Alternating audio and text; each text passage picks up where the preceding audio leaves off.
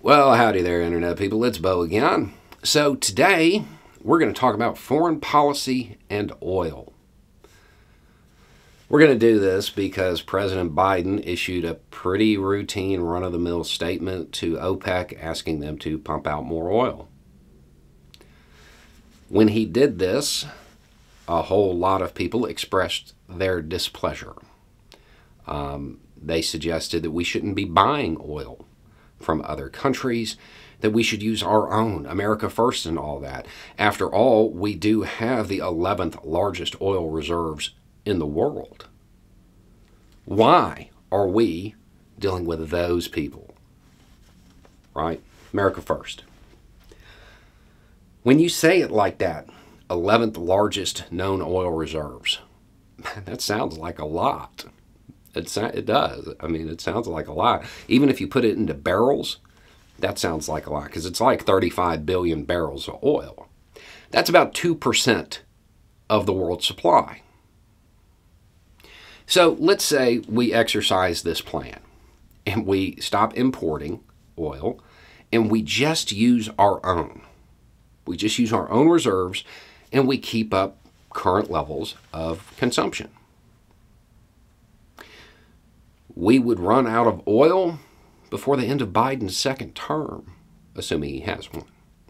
We have a little less than 5 years.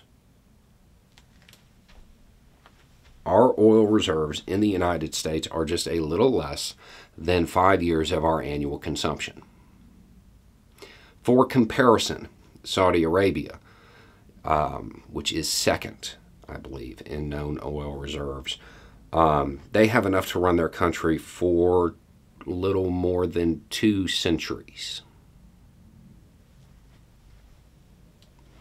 So, if we were to exercise this Make America Great, America First plan, in 5 years, the United States would actually be dependent on foreign oil.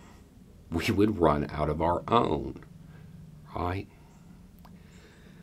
So then, well, we would truly be at the mercy of these oil-producing nations. We're not right now. It may seem like it because we buy a lot from them, and they can charge us for it. But they can't charge too much because it's foreign policy. Not about right and wrong, not about good and evil, not about ideology. It's about power, right? See, we have this wild thing called the U.S. military. And while the U.S. does not pillage, that's a war crime. We don't do that. We don't go into foreign countries and just take their oil. That would be wrong. The U.S. military is more than capable of going into a country and politically realigning it. That means getting rid of the leadership and installing a new leadership that would sell us oil.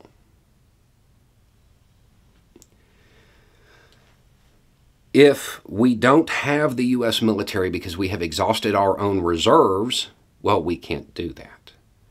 And the United States is done.